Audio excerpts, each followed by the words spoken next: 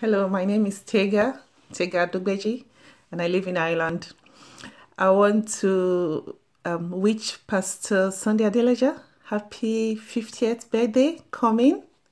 Yeah, I'm one of his family, DSA family online.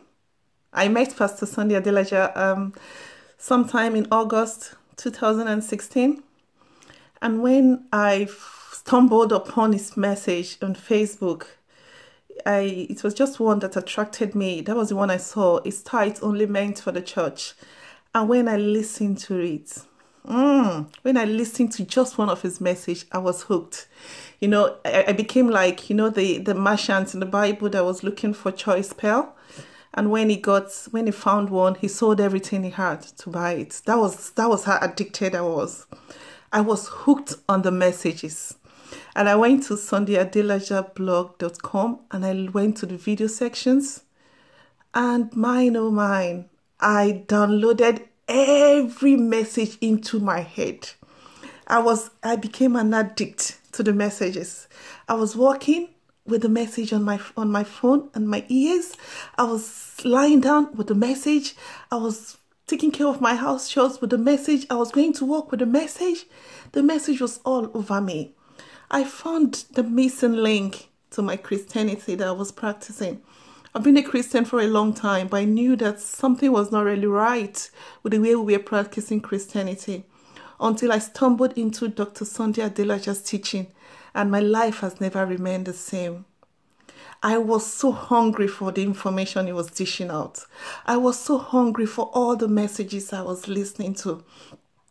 I was that addicted that when I heard that there was HMT coming up, I just told my husband that, look, honey, we're going to Ukraine.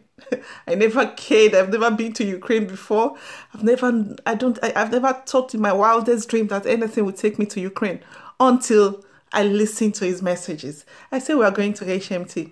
And when I came back from HMT, my life has never been the same. I'm a new person in Christ. I now know so much about those questions that I could not get answers to. Why are we here? What is our purpose on earth? I now realize that I was even in the wrong field. I discovered through his teaching my purpose, my calling. I discovered that I don't just have to know it, I have to be the best.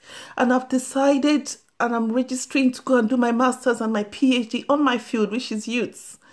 I realized how I've wasted so much of my time when I listened to his time series and his time and conversion series. I realized that all the frivolities all over my life that I needed to cut off. I became a new person. I listened to his teaching on prayers and my whole prayer life changed.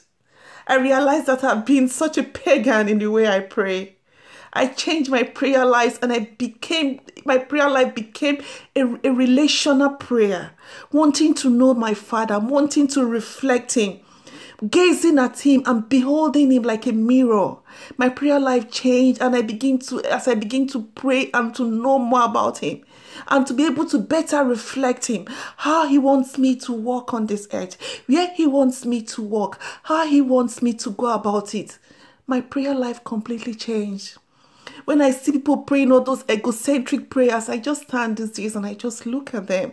The ones I can talk to, I talk to. Because I know that God, he said he knows all those our needs even before we ask for them.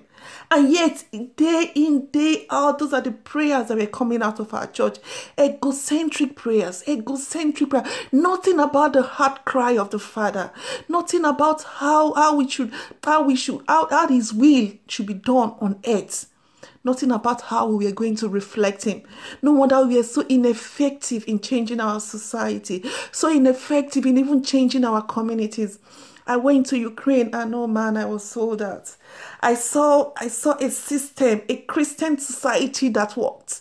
I saw the effects that the church has, the members have on their society. I saw all the recovering addicts and how in 18 months, they're already having a goal, a vision. They were already leaders. I saw the power of God when you remove tradition. And I just realized what it means, that because of your tradition, you've made the word of God of no effect. We have really made the word of God of no effect because of our tradition. I so much fell in love with his teaching and everything he represented. He taught on parenting, and my life and my children's life changed. And I realized that I've just been bringing them up in hope and just prayers without action. And I became a constructive parent.